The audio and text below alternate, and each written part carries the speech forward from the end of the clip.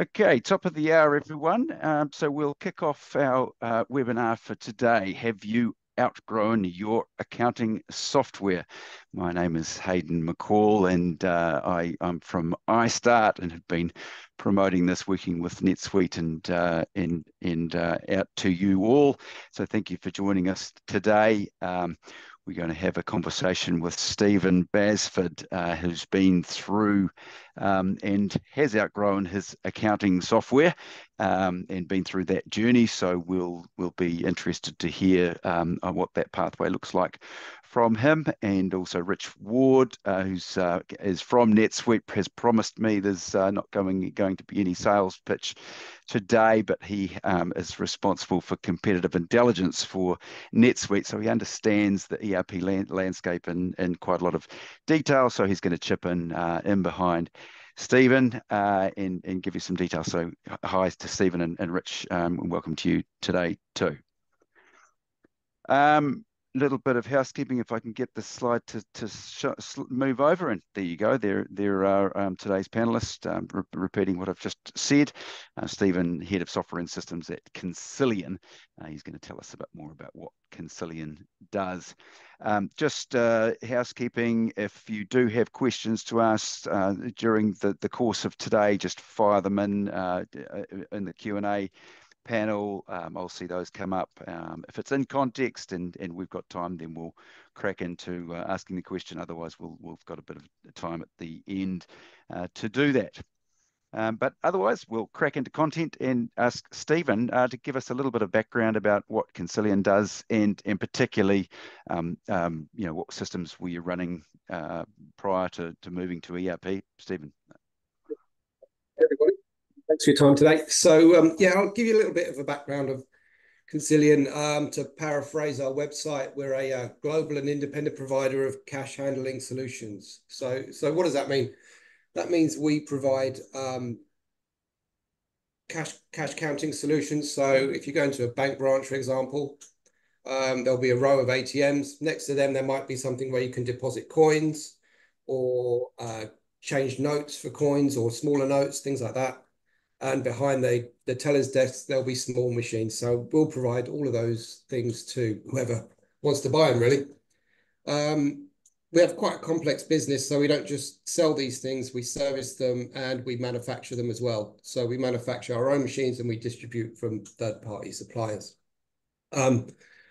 We are headquartered in Sydney, big operation in Australia. We're in New Zealand, Singapore and the UK. We manufacture out of the UK and we distribute out of the other 3 locations. We've been on quite a growth trajectory over the last 10 years. And hence the sort of move to NetSuite and to have more robust systems and more things under one kind of hood. So before we migrated to NetSuite, which was in 2018 is when we migrated, we were on Xero for our accounting, ServiceNow for our service, Unleashed for the inventory, NetStock for inventory forecasting, Pipeline Deals for CRM, and there was a bunch of other little sort of peripheral things around that. Now, some of them were held together by APIs or clunky APIs, but I mean, you couldn't really have much of a sort of scalable system when you had all these disparate things that didn't really talk to each other very well. Yeah, but a list of I guess cloud software that a lot of companies do have in place. That Xero Unleashed is a very common pairing you see around the place, and you've got a multi-company, multi-currency, multi-subsidiaries going on, a multi-country manufacturing, import, distribution.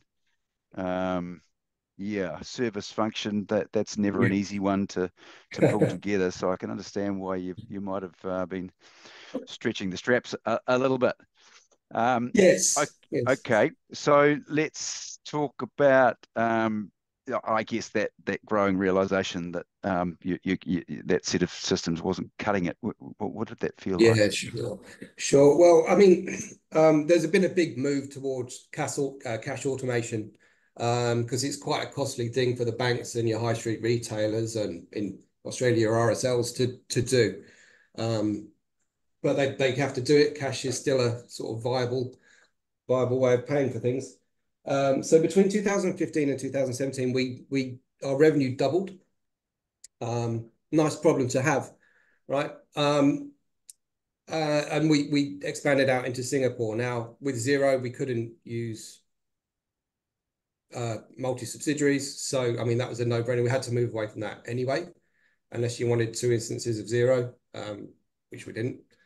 And then the service business also grew quite substantially on the back of that. If you think about the products that we sell, a lot of it's customer facing to banks, or you've got big back office solutions in sort of Kmart, Target, your high street retailers. So the uptime for the customers is very important. So we've got a fleet of field technicians around the country. They'll have a lot of stock on them. So managing that with Unleashed and Zero was just an absolute nightmare. And you'd have your sort of inventory write-offs. You wouldn't be able to bill correctly. You wouldn't be able to log your time. So that was a sort of straw that broke the camel's back, really. So we made the leap in 2018, had about a sort of 9 to 12 months of prep, and then migrated. Did you say, I think you mentioned yesterday, we were just getting a briefing session, there was an acquisition or two within the mix as well. I'm sure that didn't help. Yeah, there was. We've grown organically and inorganically. So we set up a entity in Singapore, expanded out to there on our own, and grew that from the ground up. We acquired a manufacturing company in the UK around 2018, and that was a sort of competitive move to, so we could own some of the stuff that we sold. We weren't just primarily a distributor. So we own the IP of that as well. But that came with its own complexities, because then we also had to go, all right, well, can NetSuite help us with manufacturing? Yeah, it can. Great. Okay. So there was a lot of disparate systems again in that manufacturing company. It had been around for a long time. So there was Sage for the accounting, something called eFax for the bombs.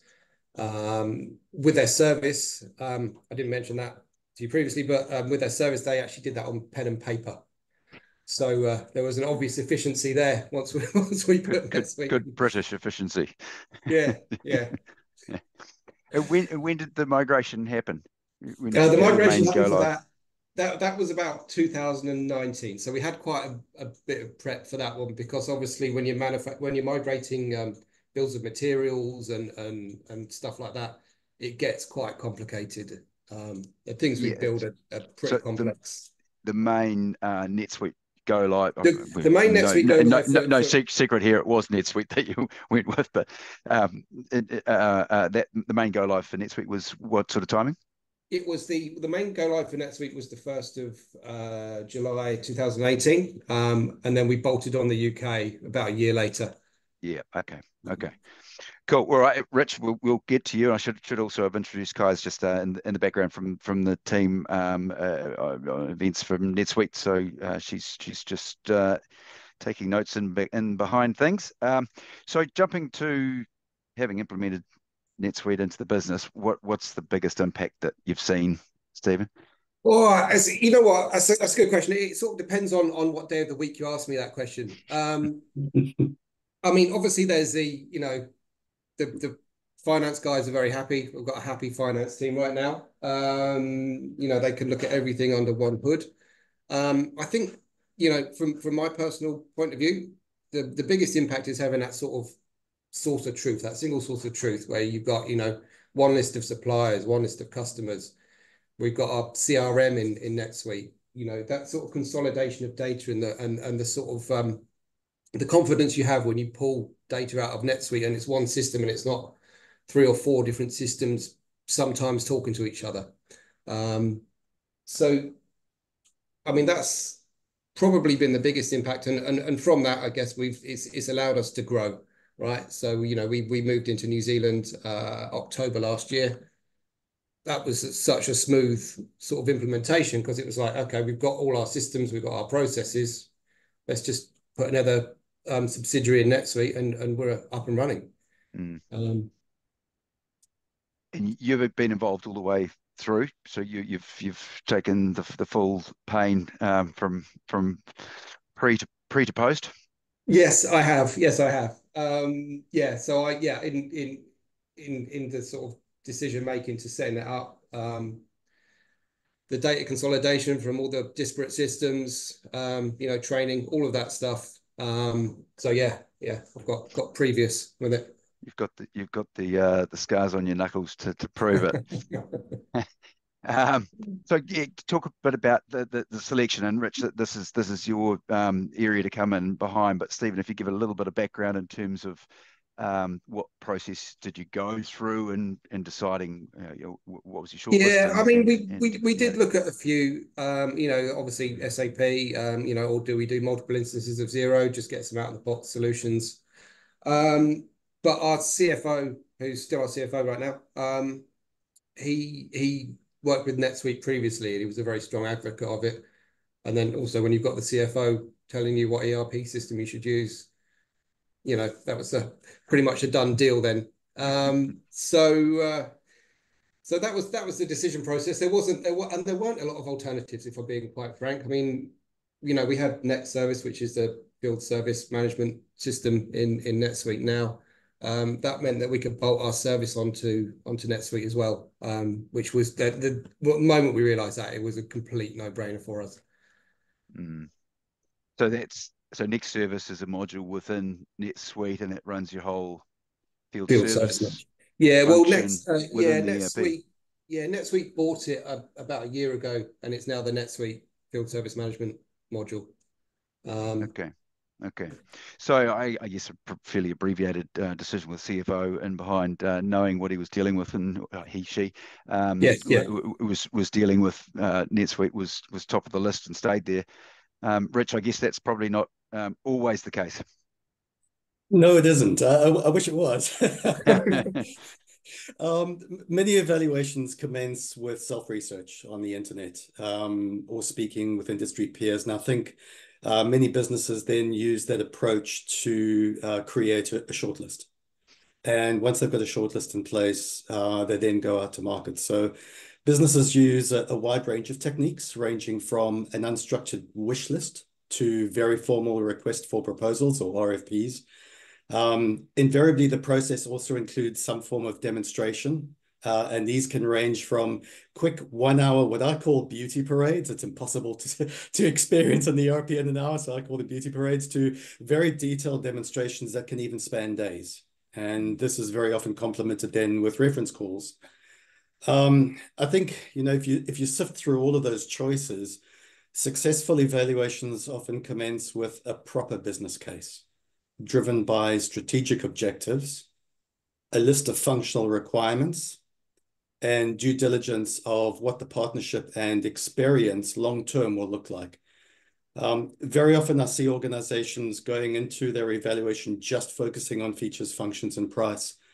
Now, while features and functions are important, because invariably they've come about looking at this project because either they're trying to resolve challenges or they're trying to chase growth or, growth imperatives. And functional capability inside of an application is important. But when they go into the process, understanding, what does this business case look like? What are our objectives, looking 5 to 10 years forward? That sets a beautiful framework then to underpin what the evaluation should really look at. On the one hand, features and functions, yes. But on the other hand, what does that strategic outlook look like, and what does the risk look like? Yeah. Okay. Well, Stephen, I'm assuming you would have had all of that groundwork done and you knew exactly what your objectives were heading into it, but has it turned out how you planned? Yes, in a word. I mean, we knew we wanted something that would allow us to have a sort of scalable business. We knew we were growing.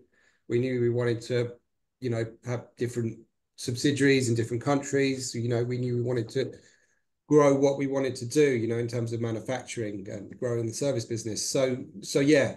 I mean, there's been some nice quite kind of things that have come out of the side of it, that we didn't expect. Stuff like there's two very good examples. I mean, the first thing is we use our CRM, NetSuite, which is great. We had the thing called pipeline deals previously, which was just, I mean, one of the sales guys had $3 billion of pipeline in there, and it's like, okay, nobody's looking after this data, but now it's under the same thing. Everybody's got dashboards, it's on the CFO's dashboard. People are sort of held to account a bit more. So there's the ability to forecast, especially with the stuff that we sell, because it has quite long lead times, is very important. And some of the other stuff we've done as well, I mean, because we work with our sort of end customers, particularly the banks, they drive us to do a lot of compliance. Now, what we've done is we've used a sort of customization of NetSuite to log some of that compliance. If somebody gets electrocuted in a bank branch, we can link that to the product, or we can link that to the technician or the service case that they were on. So there's some sort of nice little sort of features that we didn't expect that have come out of it. Okay, it's all good news. Okay, so Rich, talk us again, drawing on experience across multiple companies and selection processes. What tends to be the tipping points for where accounting systems kick in or convert to ERP? Yeah, so the tipping points are as broad as probably their evaluation criteria and approaches businesses use. I think, I'm just looking at it holistically now. I think from a vendor perspective, we most often find tipping points occurring when businesses are growing. Number one, rising in complexity and rising in sophistication. And you heard a lot of that verbiage from Stephen, just as his experience of what his organization has gone through and some of the pinch points that they were experiencing to transition out of accounting software into ERP rings true to exactly what I just said. When organizations go through growth, rising complexity and sophistication, this places pressure on the functional and technology limitations of accounting software. So businesses often come to us with comments such as, we have no control over our processes. We have a load of workarounds. We run our operations in spreadsheets. We have limited visibility into our business. And I think those are some very common themes that we hear. Now, the underlying causes, underneath that is really where it becomes super interesting. So there are functional limitations to accounting software. They don't do advanced financial. So, for example, advanced billing, revenue recognition, APA automation. What Stephen said, multi-company management, intercompany eliminations. And they also have very limited capabilities in project and inventory management, no CRM and no FSM. So no customer relationship management and no field service management. So that's essentially what they do. They're an accounting package. This often necessitates the need for add-ons to be integrated and multiple instances of that accounting software to be born. Now, as you could imagine, this creates severe architectural complexity, which creates then a load of problems unto itself. As you add each application to your architecture, it introduces the potential for a data silo, inefficient integration, process fragmentation. And small businesses do not have the luxury of large IT teams to manage complex IT architectures. They're focused at running their businesses and keeping themselves cash flow positive. Over and above functional limitations that we find, or functional pinch points, there are often technical limitations as well. So accounting software either have hard or soft cutoffs or limits, or both. So for example, they might have a cutoff around the number of users, the number of invoices they can issue, the number of fixed asset items that they can manage, or the number of transactions that can operate through their API. So I've mentioned an incredibly broad range of pinch points, and what we do find is many organizations will come to us with a couple of those. With the overarching pain around process control and visibility. And then when we start unpacking the organization, we then realize that there are particular pinch points, either around the functional limitations itself, the overall architectural complexity, and potentially technical limits as well. So there's a lot to think about.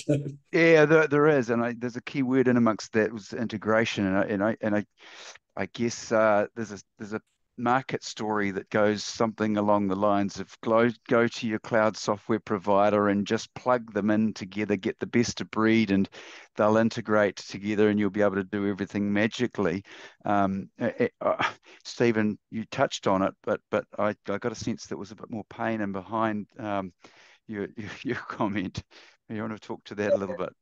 Yeah, I mean, that was so our initial architecture was exactly like Rich was describing.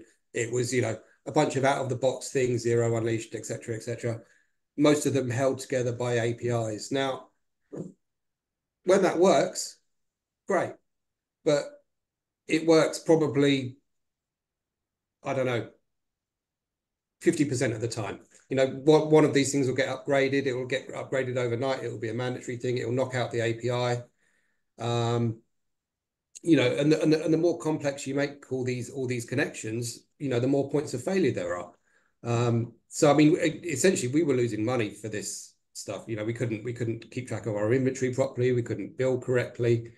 So the justification to moving to NetSuite there was a pretty strong business case for that, just with the financials. Yeah, yeah. Okay.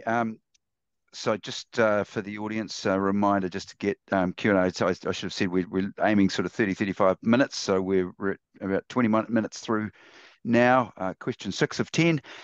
So if you've got questions coming up, just fire them into the Q&A and we will get to them. I've got one there already, so we'll come to that at the end. Number 7, just in terms of advice, and Stephen, maybe lead off again with this one. People on the call heading down this pathway, what would you advise them to do? Yeah, okay. So I get asked this a lot. I mean, the main thing I would say is that when you're migrating, spend a lot of time, more time than you think, getting all your data together to migrate. Rationalize it, take out the stuff you don't need. I mean, I think when we migrated from ServiceNow, for example, had 9 different spellings of Australia in it, right? So you've got to sit down, do the legwork in that, and that will pay you dividends in the future because you'll have a clean system that you can kind of trust from day one. Don't just take it out and put it in. Take it out of the old system, put it in, make sure that what you're putting into the new system is right. And it's your really good opportunity to get something great from the first day. Yep. Heard that one before, Rich. He took my point. I'll Yeah. take it from a higher level if I may. Sure. Because data cleansing and preparation is super important. I'd like to take it really from a 50,000 view point of view. Number one, you need executive ownership. So if your organization is looking at moving off small accounting software to an ERP, you have to have your executives involved. The business transformation and digital transformation that you're going to go through an organization deserves the priority of an executive to own this project, and it shouldn't be delegated to anyone lower than an executive. That's the first point I want to make. And it's a challenge I see within organizations when very often a project of this magnitude, of this potential impact within an organization, gets delegated to a smaller project team and there's no executive ownership on it. Second point I want to make is an ERP is more complex than accounting software. It is, because it does a lot more. So change management cannot be underestimated, and it has to be built into your project. So most businesses' journeys begin on day one, go live. And that's when the organization holistically has to get on board, and those employees then have to go through some form of change management and adopt the solution. I've too often seen really good software sitting on a shelf because change management wasn't incorporated as part of the overall project. Third point I want to make is make your people available to the project. So an ERP project requires people's time, not only to share their experience and insights of their organization with the consulting team that's going to do the implementation with them, but implementing an ERP is a team exercise. So on the one hand, there needs to be a functional consultant and potentially a developer and the organization themselves. And that's how the implementation or the migration needs to be seen. It's a partnership. Last point I want to make is this whole process takes time. So you need to factor in the lead time required to do your implementation and go through transformation as an organization as well. So many of you that implemented accounting software, well, I implemented accounting software. It took me 24 hours to get operational. And ERP is different. So when you are embarking on this project and you're planning on moving, you need to really understand this does take time, and this needs to be factored into your organization's operations holistically. Mm, mm.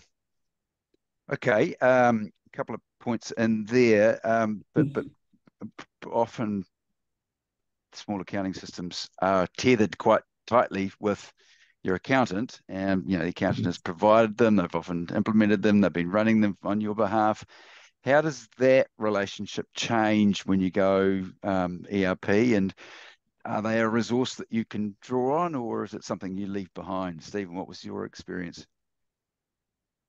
Our accountant was the one who wanted to put NetSuite in, so we were good with that. Yeah.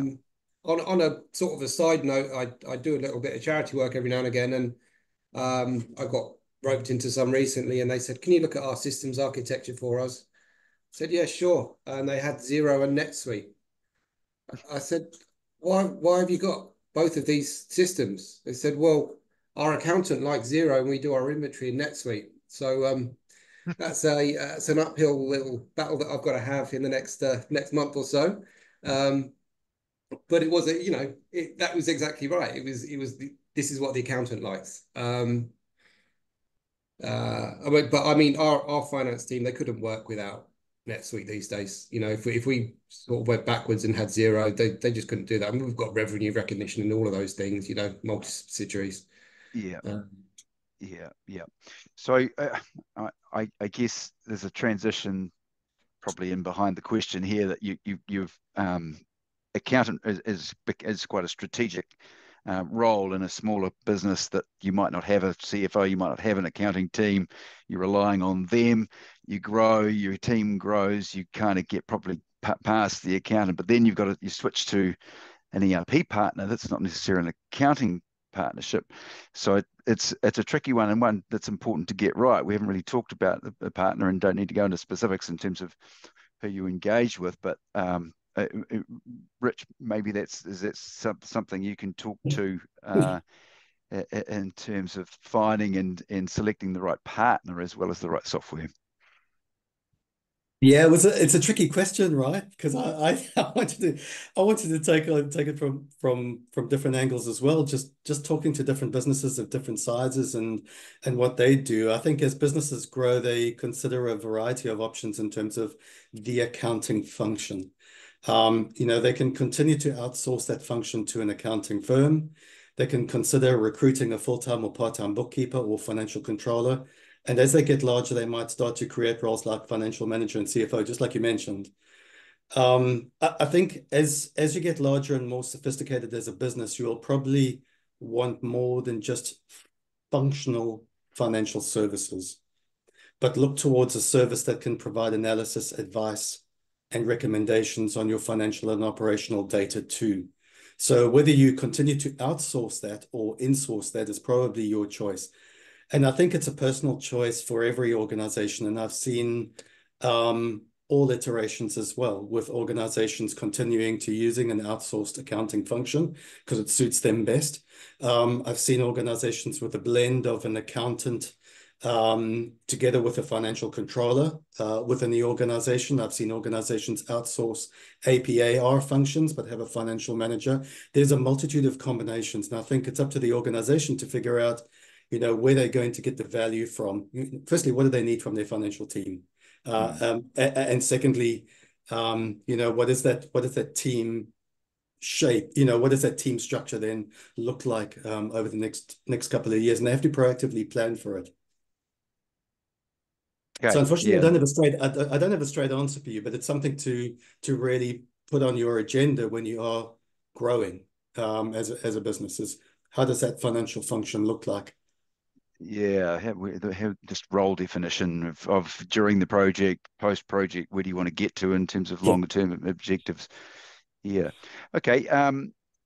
So ERP clearly NetSuite is the be all and end all. You don't need anything else, Stephen. You're sorted, and it sounds like to a large extent, it has ended up that way for you. But is it everything? And have you needed to get other components sorted as well?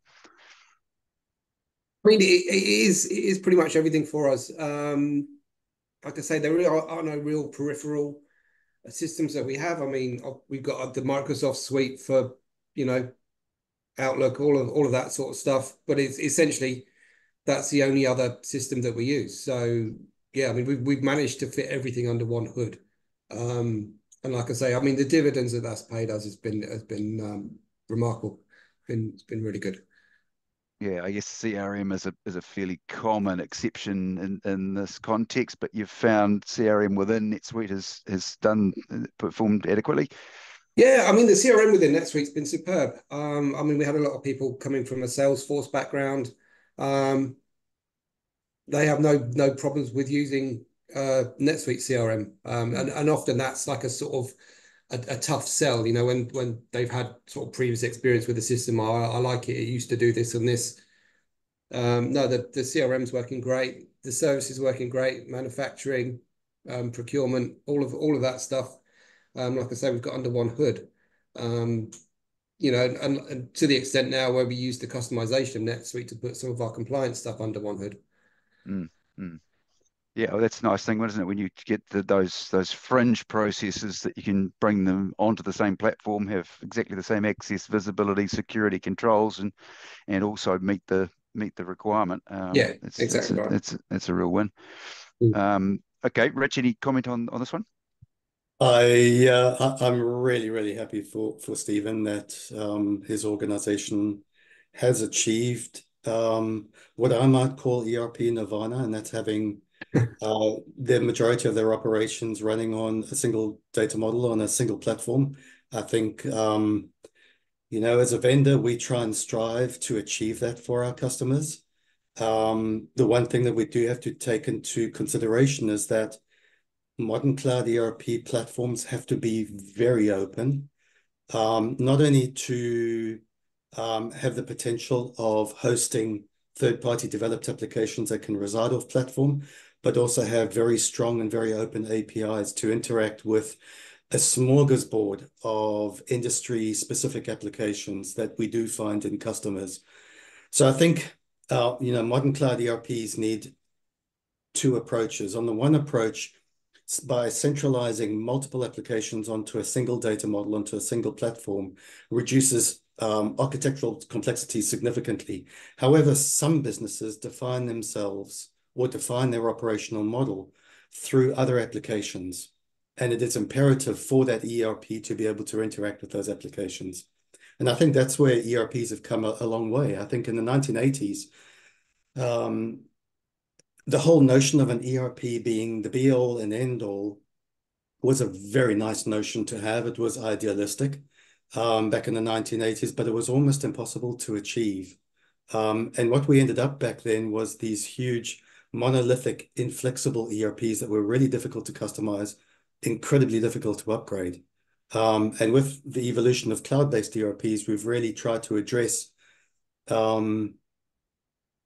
those constraints that were inherent to ERP architectures and really create an open platform that allows businesses to interact with highly heterogeneous architectures. So an amazing story from Stephen, because we love to hear stories like that.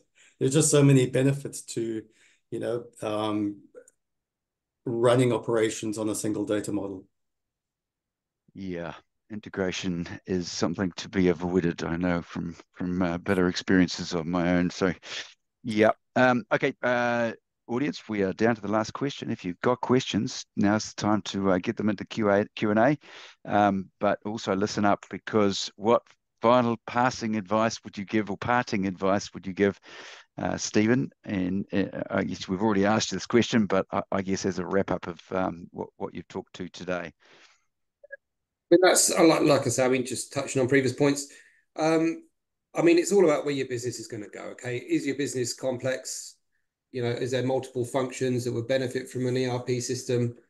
And it's probably worth working out how much sort of efficiency it's going to bring.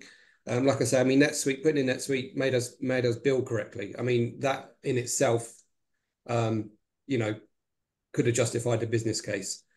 So take apart your business and then sort of put it back together again and look at what it would look like with an ERP, and that'll give you the answer. Mm. Yep. Rich.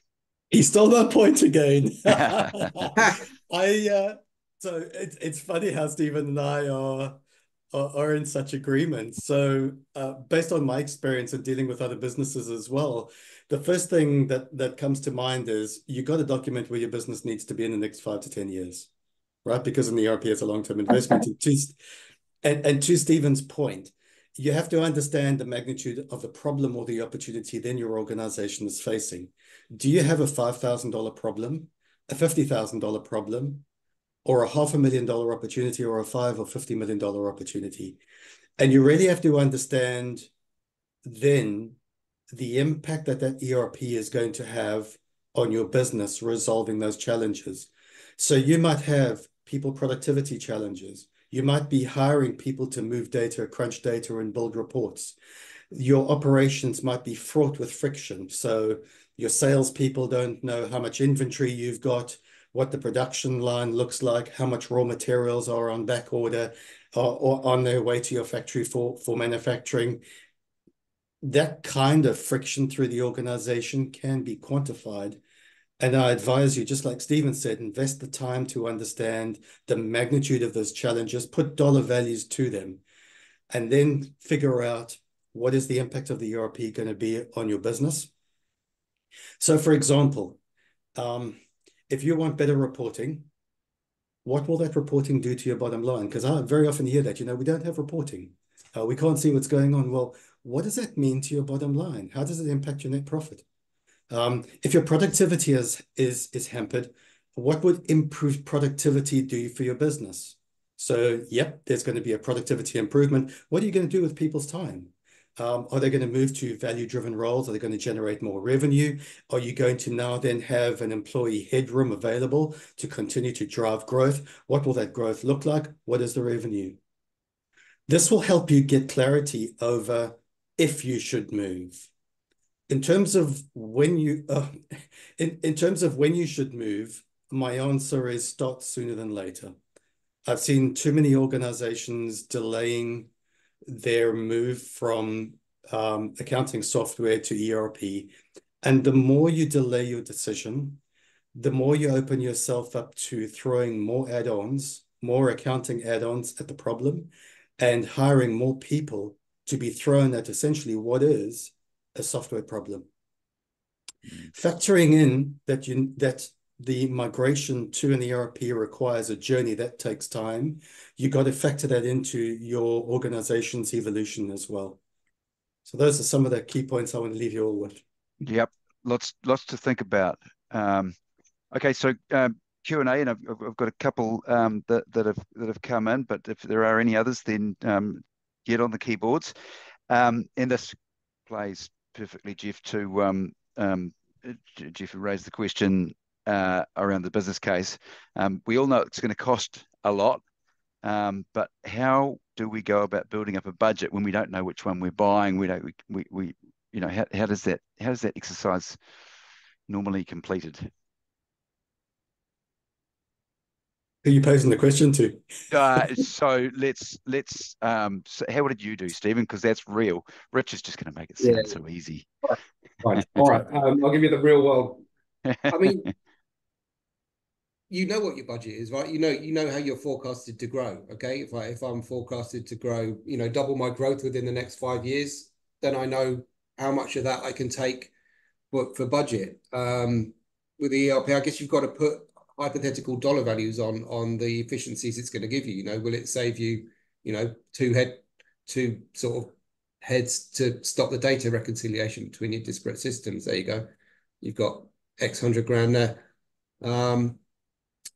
So, you know, it's probably going back to that last question. It's taking your business apart and working out how much money it will save you by putting in an ERP system, and how it's going to allow that sort of that growth. Mm. To build it up from the value you're expecting to extract out of it. Uh, Exactly right. yeah, the exercise. Joe, thank you. Similar sort of question.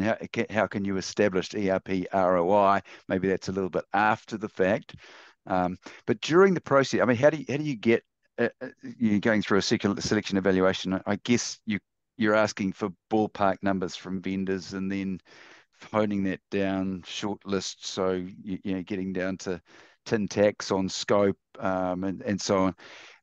But it can get complex, right? So is that, I mean, I guess it's just something that you've got to go through, and be accounting for as you go through that selection process. Is what does it translate to if we go down that path? What's that going to cost up against the business case benefits?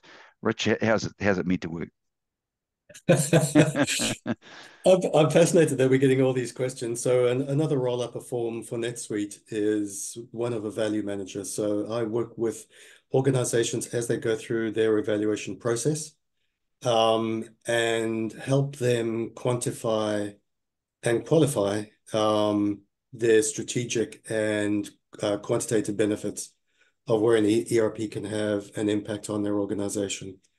So from a vendor perspective, we've got a lot of experience working with businesses. So we've designed and developed a range of benchmarks based on our experience as to what organizations could expect as points of impact. So for example, people productivity improvement, inventory turns, project profitability, technician utilization rates.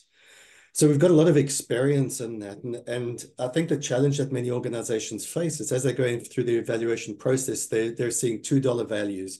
The one is the cost of the accounting software they're leaving behind, which is invariably almost minuscule.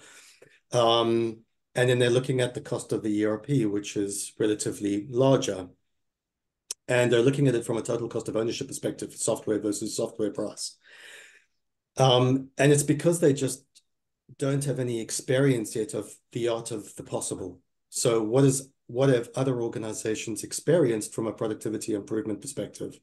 What kind of inventory turns improvements can they expect? What improvements can they expect in a cost of goods sold or a revenue improvement? So we bring to bear our experience with other businesses and help them almost complete the crossword puzzle, because they're looking at a crossword puzzle with a lot of empty space. And we can help them then build out that crossword puzzle based on our experience. And it really is, it's fascinating when we do these studies, and it's fascinating to see the magnitude at which the ERP can have an impact on the organization. And it's way beyond, for example, just replacing financials. You know, so very often they go, yeah, you know what, we are growing accounting software. We want to put in a better financial management system. Really? Okay, well, that's cool. So it's going to improve the financial team's productivity. Thumbs up. What's going to happen then when we've improved their productivity? Well, they're going to move from being data crunchers and report builders to becoming consultants to the business. What happens when they become consultants to the business? Well, if the leadership now have insight on the organization's health, they can then start driving growth and taking data-driven risks for the organization. That might mean, you know, pulling the lever on growth. That might mean mergers and acquisitions, expansions to new countries. Now you can start seeing the ripple effect of just replacing an accounting system just with financials. When you start bringing in the rest of the operations, almost every single line of business then can receive a positive impact. And it's all about modeling the journey that the organization is going to take over, for example, a 5-year period, and then offset that against the investment of the software and the implementation of the software. Well, there you go, Joe. That's sounds like an easy path. Can't see any problems with that. A spreadsheet should take care of that. No problem at all. You just are building the spreadsheet. But what we do find, and this is a key thing when I'm building models, we have a saying in the team, don't pick the dirt out the pepper. you can go into doing time and motion studies, and you can disappear down the rabbit hole and pop out 6 months later with a very, very detailed study, which will give you, 5 stars. What we find though is by using benchmarks, we can get incredibly close to the truth very, very quickly. And it's just really interesting, if we build a model and we present it to a client and they look at it and go, yeah, you tweak this, tweak that, make it a little bit here, we feel more comfortable with these following tweaks. The overall picture that we built still remains in terms of where that impact's going to occur, generally speaking, and how the benefits are going to play out. So it's not an arduous process. There's short circuits that can be taken. All right, we've probably overrun our time. Thank you very much, Stephen and Rich. That's been very engaging. I'm sure we could keep on talking ad nauseum probably to the boredom of the attendees, but we've got a time limit on us. Thank you everyone for attending. Thank you to NetSuite for giving us the sponsorship to get this event underway, and have a great day, everyone. Good luck with your converting from accounting to ERP. Thanks all. Bring it to a close. Cheers.